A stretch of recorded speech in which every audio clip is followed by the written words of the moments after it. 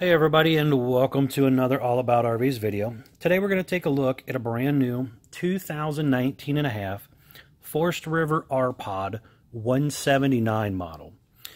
We're going to take a few minutes to check out the outside and then the inside of this coach. And this particular unit, again, is the 179, which is basically a rear kitchen, single queen bed across the front, U-shaped slide out, and a wet bath. Now the unit's about 20 feet long. The units are super light. I'll get to the weight when we get over to that side of the unit, but a lot of people tow these with Jeeps and small SUV vehicles. The camper has a power tongue jack on the front, single 20-pound propane tank, and we provide you with a single battery on the front. However, there's room for two. We've actually had some customers choose to aftermarket upgrade to dual 20-pound tanks on the front. We can do that for you if you want. Just talk with your salesperson. The unit comes with a single hard bottle cover to protect that propane tank. This unit was ordered, or well, this unit's sold actually, so it was, the customer chose to do an E2 weight distribution hitching system, and that helps with weight distribution of tongue weight and sway. You can kind of see that bracket there. Just to the left is a propane hookup right there, so you could do a portable grill, or new for some of the R-Pod models is an optional outdoor kitchen, which basically gives you a 2-burner stove and a little dump sink. Slides out of that storage compartment right down there. Now, if you do that little sink, it does take up pretty much almost that whole storage compartment right there. So that's something to consider if you're ordering that.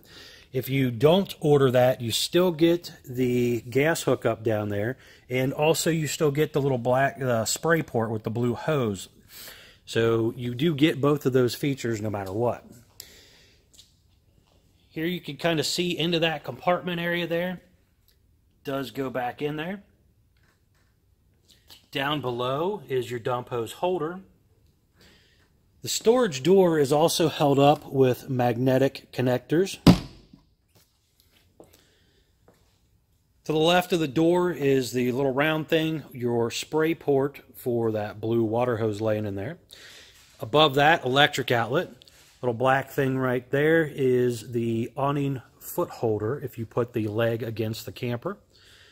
2 outdoor speakers. You have your standard porch light, again, with an LED light outside. A lot of them take away that porch light because they give you an LED light. So it's kind of nice having both. 2 outdoor speakers, window in the entry door. The unit comes standard with 15-inch tires. I know some brands out there on the market are only doing 14s with an option for 15s, but these are 15 standard. Double entry step, the nicer aluminum step going in and out of the coach. Also on the axle, it is an upgraded torsion flex axle instead of a leaf spring axle. So that does give the unit a softer ride when bouncing up and down the road. So that is a nice upgrade. You should maybe check out a couple videos that you'll see online about those, kind of explaining the differences. Nice rounded front and rear of the coach. Now, one of the nice things on the R-Pod vehicle, from front to back, is actually one-piece fiberglass. There's not a 2-piece section on the roof, one on each side, where a rubber or TPO type of roof is connected. So less seams up there to have issues with. Plus it's fiberglass, so you don't have to worry about treating it like you do a rubber roof. LED running lights and LED tail lights on the coach. On the back here, you'll see your spare tire. That spare tire is actually slid into an 1.25-inch bike rack receiver. Now, you can take the spare out if you want, put a bike hitch in there, just throw the spare in the back of your truck. They also offer a hitch bike rack that you can do aftermarket called the Jacket, which basically puts the bikes on the tongue of the camper, but again, that does add to the hitch weight. So depending on what type of vehicle you're towing with, you may or may not be able to do that. Here is the outside utility shower, so you have hot and cold water. Your electric outlet right there. It's a quick disconnect, marine grade style cord. Your cable and satellite hookup there. Down below there is the dump and low point water drains for the gray tank. your toilet tank is actually up front. And yes, you do have two separate tanks. The camper sits fairly low to the ground, along with trying to plumb between the axles. It does not function very well, so that is why they do it two separate tank systems. On a higher camper, it's much easier to tilt the tanks and run the tubing so things flow properly. Tanks on RVs are gravity fed, so they got to be able to flow out properly. Slide out is electric. This is a Schwintek slide system, so it's electric motors running it in and out. Those two black panels right there are a back of the refrigerator for access of maintenance purposes. Here on the front of this side, you'll see you have your 6-gallon gas and electric water heater. There is the furnace exhaust, your city water hookup, and your freshwater tank fill. There's also a hitch light on the front of the coach. And the lower part is also diamond plate. And another little feature they added here, you can put your 7-way Bargman plug in here. It's a little storage holder for when you're storing it. You just take the cord and stick it back there into that so it's up and out of the way instead of just hanging down to the ground. Up top, you can see the 13.5 BTU air conditioner. It is a low-profile AC. Saves you a few inches of height compared to the traditional AC. And I forgot to mention, on the fender there is actually a LED running light, which kind of helps you when you're driving down the road to see that the wheels are out past the body in the dark. And there's a black tank flush right there to clean out the toilet system. You basically hook the hose to that, it floods the tank, and it shoots out the other side. Standard screen door. Large folding entry handle. One of the big changes on the RV construction-wise is the new Azdel composite panel. That Azdel material, you can sort of see it right here. Fiberglass is glued to an 1/8-inch Luan board on most products. Here it's glued to an Azdel material that doesn't rot when it gets wet. So that is something that is a huge feature on the new R-Pod. So that Azdel material is used in the sidewalls and the roof system, protecting that for water leak damage. Again, you still got to seal your windows and any hole they put in it with typical caulking or Dicor type of sealant. But that is a big bonus in case you don't catch it right away. It's not going to soak up the water like a typical Luan board style camper. Looking into the coach, this is the rear of the camper you're walking into here. So you got your fire extinguisher there, vinyl floor throughout, kitchen across the back. It's got a nice window across the back also. High-rise faucet. Inside, you're noticing new paneling and also new wood color. This changed on the 19.5. We're going to walk on up in here.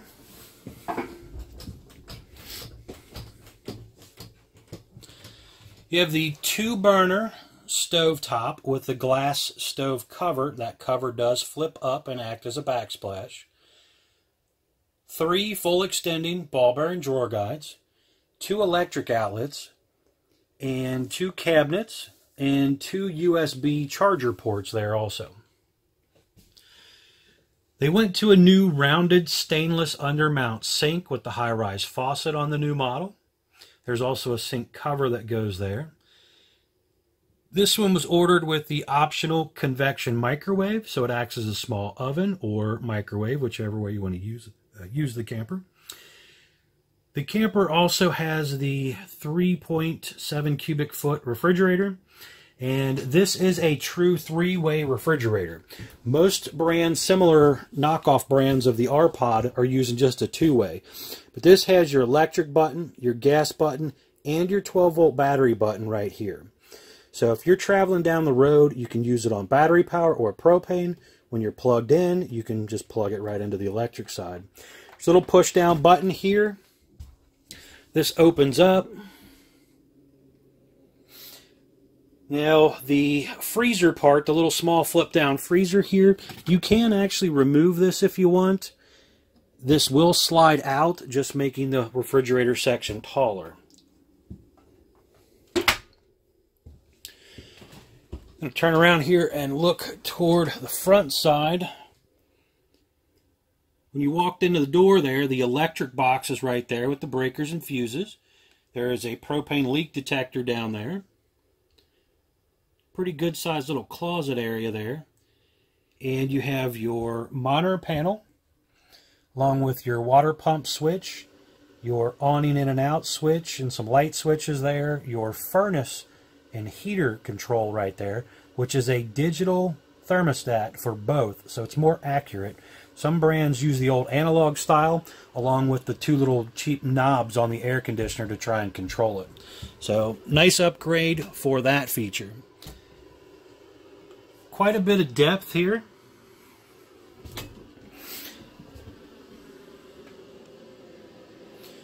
Another nice feature is the nicer Euro hinges on the doors there. Just gives it a cleaner look when the cabinet doors are closed. All LED lights on the inside of the coach also. You have some nice overhead cabinets there, and this here actually has a little shock on it to hold those up.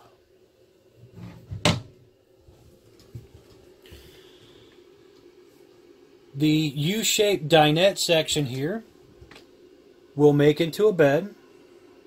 There's a little storage underneath of one of the little pieces that stick out there. Those cushions just remove, and the slide out comes in to the end of those little cushions. So you still have room to walk in and out of here and use your camper when you're traveling down the highway.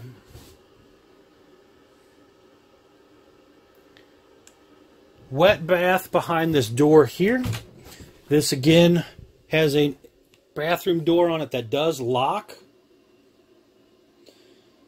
The small wet bath, so you have a sink, shower, and toilet all in one section here. A nice big exhaust fan there. And also notice the ABS shower surround, the white shower surround here.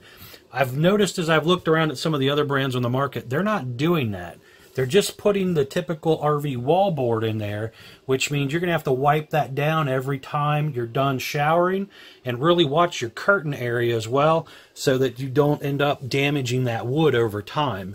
Here, Arpod being smarter, they've been doing this for a long time compared to some of these other brands trying to do the similar product. They were smart enough to protect those shower walls.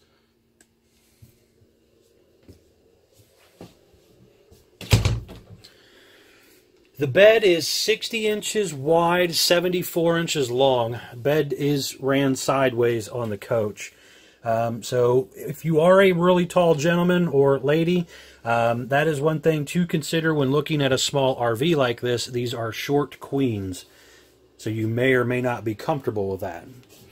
Storage down below. Also, the furnace is underneath of there. That is an auto light furnace, ran by that digital thermostat, so when you hit the button it auto lights. It's a 20,000 BTU furnace, where some of the other brands are only using an 18.